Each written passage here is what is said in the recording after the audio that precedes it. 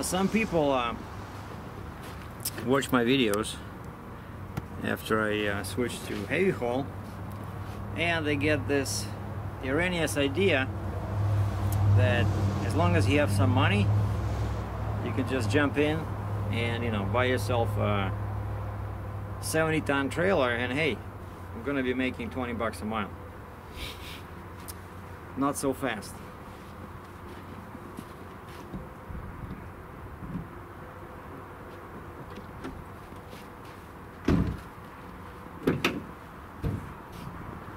Now, first of all, I really don't recommend people going into this kind of business without any flatbed or step deck experience. Okay, you gotta learn how to chain, how to strap. You gotta know how to spread the weight on your trailer. This is not a dry van or even reefer, right? This is serious. Secondly, you must be physically fit. Like I'm showing you these boards because I loaded this Cat 330 DL, right? And it's too heavy for Maryland because anything over 120,000 pounds gross requires a super special permit, which takes, you know, a very long time to get. So now I'm removing these boards, and each of these boards, this is oak that I need to use for our triggers.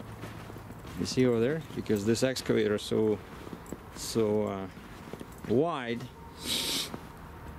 and those are 8 feet long, so those are even heavier. So I use one under the boom.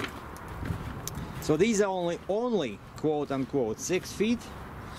So each one is 120 pounds, you know, and you gotta move them. So that's why I remove them now, because I need to lose about 500 pounds. But I'm gonna burn some fuel minus these boards. So by the time I reach Maryland, I should be fine.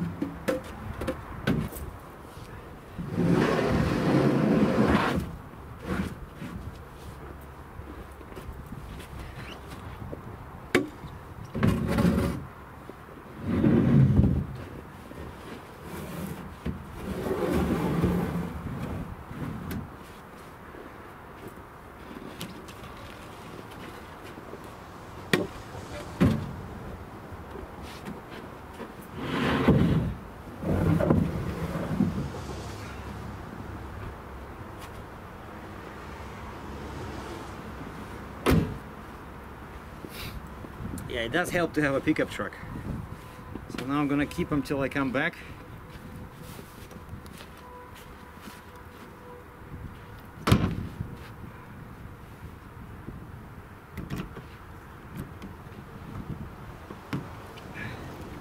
So these are 120 pounds because they weigh 20 pounds per foot. So these are 160 pounds. And you do need them, because otherwise it's too dangerous. Otherwise the excavator, half of the track sits in the air. It can slip off, you know. So secondly, speaking about physical you know, readiness, is you gotta use big chains. These are 1/2 inch chains, and even though they're short, like these 10 feet long, but you need these 1/2 inch chain and see, binders, 13,000 pounds. So everything is heavy. Like I think each binder is like 25 pounds, and I'm not even talking about the chains. And then lots of times you gotta be ready to deal with these machines yourself. If you saw my video how I loaded this thing, 2 guys showed up in some tracksuits, and they had no idea. They had no idea how to load this thing. Okay, they helped me. They kind of, you know, one of them was a spotter, and he didn't know much about this, but he did help me a little bit. But this can be really dangerous, especially these big machines. And so you gotta know how to secure them so they don't move on you, because this thing with the bucket was 80,000 pounds, you know. And you can knock down a building, you can knock down a bridge, you can hit something, because a lot of these loads are oversized. So I really don't recommend anyone jump into this without prior flatbed and step deck experience. And preferably, once you deal with regular loads on a flat, you should get some experience with oversized loads, you know, or maybe like I did. First I had, oh, by the way, use that, finally, this is the first time I'm using that gift from Norway. Thank you, Santa Claus from Norway, for that little gadget I put on the exhaust. And by the way, I was talking, the day before yesterday, I was talking to this guy from CAT, and I said, finally, you're the guy to talk to. You deal with these machines. I said, is this an urban myth, or can you really damage the turbo if you don't cover the exhaust on the excavator when hauling it on the trailer? And he got into like 30-minute explanation that, yeah, you know, your diesel, your turbo starts spooling, there's no oil, basically full damage to the machine. Like, you listen to him, it's like the machine will turn to ashes by the time you reach your destination. But anyway, so it turns out it's not an urban myth. You do need to cover the exhaust. So I use that thing. And sometimes exhaust basically too big. Once I had the machine that the exhaust was like 2 feet in diameter. I kid you not.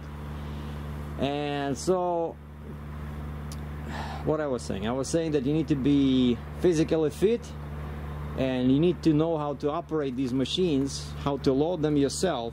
So it's best to get some experience before, right? And then a very important part of jumping into this is you gotta know what kind of trailer to get. Just the other day I was talking to a guy who watched my videos and decided to get a 60-ton trailer. He pulled a reefer, a drive-in, and a tanker.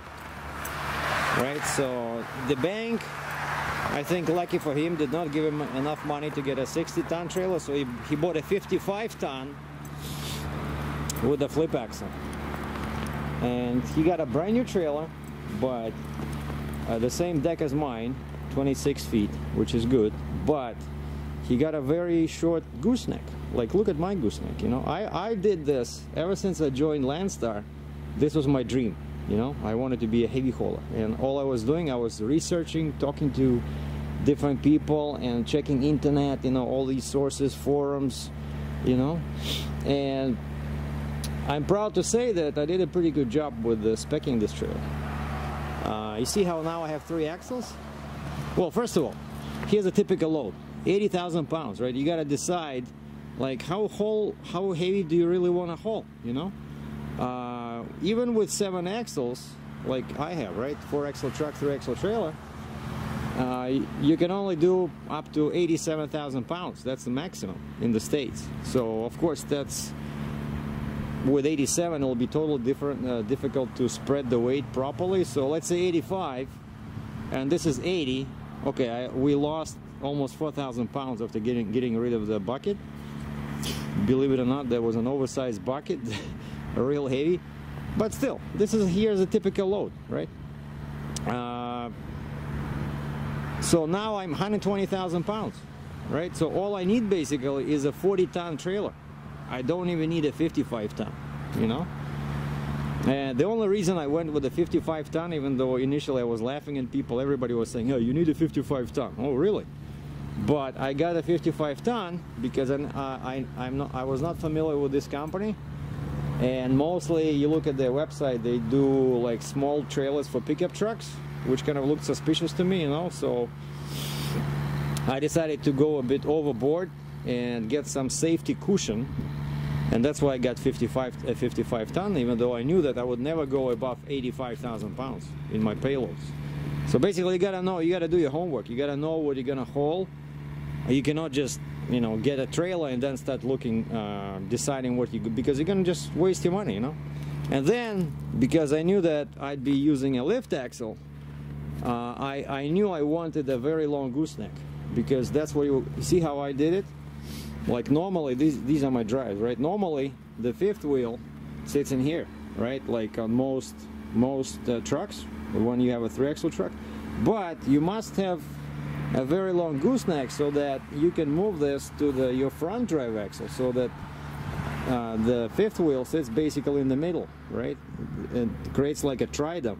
And of course, here the gap between the lift axle and this drive axle is the same as here, right? So that's another thing. You got to know how to spec the truck, because you might want to use your old truck, and I wanted it originally to do that, but I went with this new one because the frame is bigger. This one has 46,000 pound axles, 14.6 on the front, so 20,000 pusher, and 18-speed manual tranny, and 3.91 ratio. I just wish I would have gone with the 410, because it doesn't cost anything when you're speccing a brand new truck, right? The price of the truck normally does not change because of the axle ratio. But if I want to do it, if I decide to do it now, and I decided not to, but that would be like $3 grand, easy. So you got to do your research, you know, and this can be dangerous. So once again, so be very, very careful, especially on curves, you know, when you go on the ramp. So this is not a joke.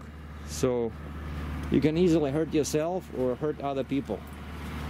So, and what I did today, so as you saw, today's Sunday, I'm getting ready, I'm gonna get closer to the border. So I removed one of the boards to make it lower. So now it's like 13.6, and so now I'm much lighter. So I removed one board from here and 2 boards from there, put them on my pickup truck. I checked all the chains, everything looks good. When of course this excavator has some damage, and I made sure we noted that on the bill of lading, so that the guy on the other end, the buyer, is not too surprised by stuff like this, by missing parts of the track, you know. So this is an old machine, but still runs good. By the way, he uses a Cat C7 Acert. I think it has like 300 horsepower. So a very handy machine to have in your household, you know. Well, that was my quick Sunday update with some words of caution for people that want to follow in my footsteps.